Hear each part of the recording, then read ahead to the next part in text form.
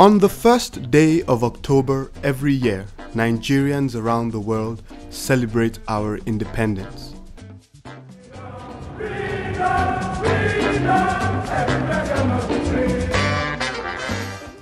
A day when our country was liberated from the fangs of our colonial masters and given full limbs to ride into the horizon of our destiny.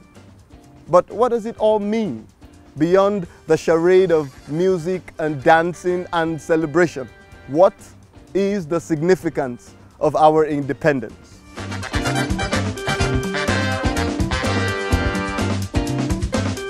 I set out to find out how much young Nigerians knew about our history.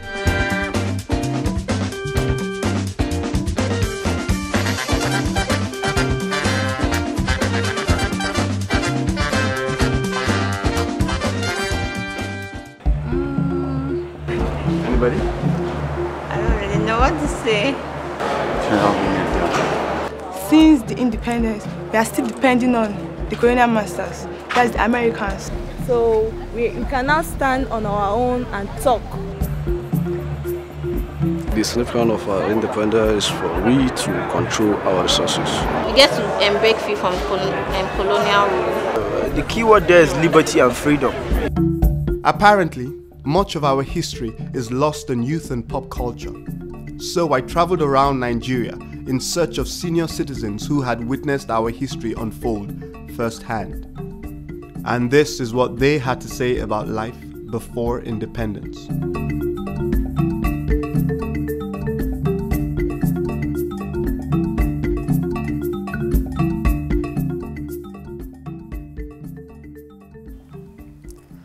Life then was perfect, and I mean it, because Europeans are very honest people, hard-working, thorough. It was a period of expectancy. Most of us wanted education because of what we believed education would do for us. That is, to put us in our ascendancy. The jobs were easily got. Most of the people, when they leave school, usually work for government, and then they used to go and study. The British did their best to handle matters with a lot of honest background. They made mistakes, all right. One of the mistakes they made was trying to force people to pay tax. You had the Aba women riot. You had another riot to Sapele, people refusing to pay tax. But that's because they did not understand what it was for. We started thinking of how to be like the white man, how to take the job of a white man, how to drive a car. I think most of the things then was run by a lot of expatriates in very high positions. In my school, we had a few missionaries who were teachers too. We had about 4. Even the head of the school was an expatriate. In Sapele, in front of the Dio's house, there's a post. That post, you can go there and hold the post and shout, saying somebody has stolen your shoes. The Dio will come out and listen to you. He wouldn't push you to go to Mr. That and Mr. That. He would listen, he'd hear it himself. When they left, and I had grown up then, I would say, this was what they were doing before. They were doing this, they were doing that, they were doing that. But at that time, we didn't, at least people of my age didn't think of perhaps all the bad things that we now know that they did. 1960 is a very great year for Africa and for Nigeria. That day, I went to King's College and stayed in the top floor watching the issue that was going on in the race course. I was a third-year student in the secondary school. I considered myself enlightened enough to know what was happening. I was in hospital. I had a miscarriage and I was admitted into the Lagos Island. And I was there that day.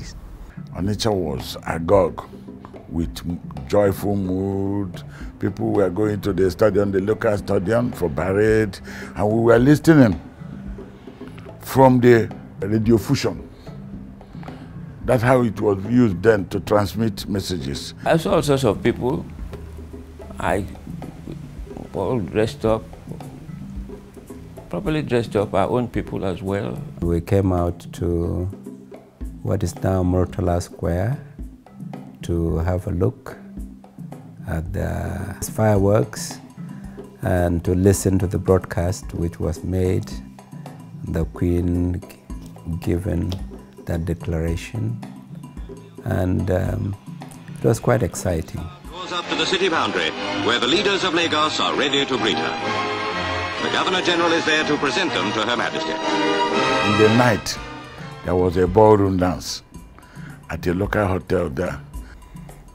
It was near the Tafawa Balewa Square where everything was taking place.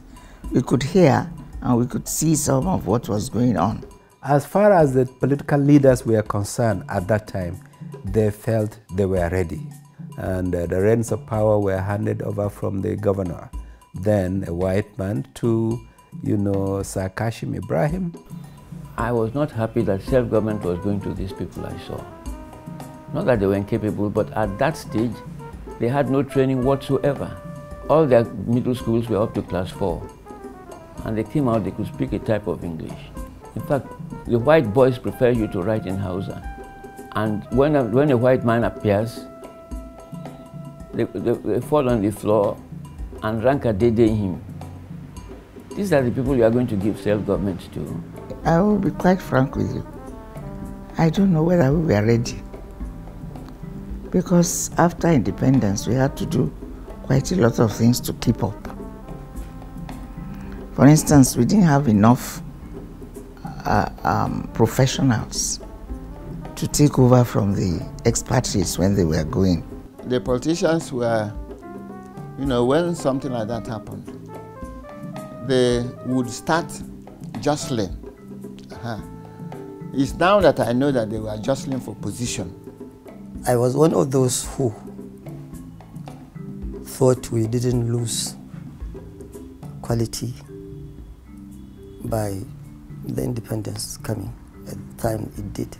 I'm glad to see that in the last few years the Americans are taking quite a lot of interest in Nigeria. If you vote solidly for the action group on the 12th and put that party in power, you will certainly get that wage.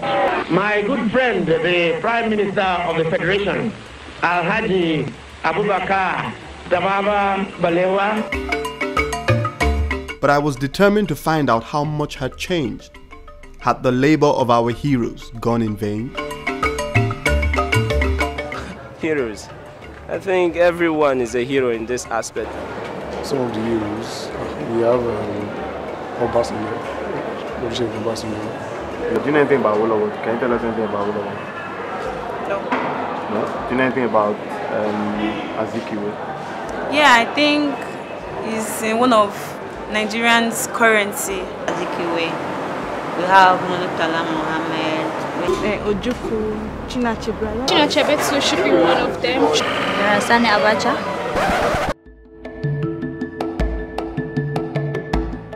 I knew the top people like Awolowo, like Akintola, like Fani Kayode, and so on. They were not the weight. The weight was Baba Awolowo and the crowd behind him. It came to a position where whatever Awolowo said was the law. What it happened was maybe a change in direction in some areas. At the time, I would tell you, a lot of the clerks, a lot of the middle grade manpower were people who had come from the south. Awolowo was ruling the West, and he was doing it fine. At that time, the West was the best organized piece of black man land in the world. Everything was in order. Then suddenly, he wanted to go to the federal and rule the whole country. I found that people were after money when they got to any post, they used to make fun, you don't need any money. I said, no, I don't need money. But this was the problem. Mr. Sir, you bought a car for the Sultan of Sokoto. I said, yes. Was it you as a person who bought the car, or was it the Northern Region government? He said, you see, you hear him? What is his business? I like to what is their business? I like to call. What is their business? A society like that, and you suddenly come overnight, and you suddenly preach that this Sarakuna should rise. You are preaching, technically, you are preaching a revolution. And you go on giving them motorcycles, bicycles, this, that. Which of course they collected. And they sang for you. Awolowo Mekudi, Awolowo me Sadaka, Kudin Kafri Achi Akoshi. Say Awolowo the rich man, Awolowo who gives presents out.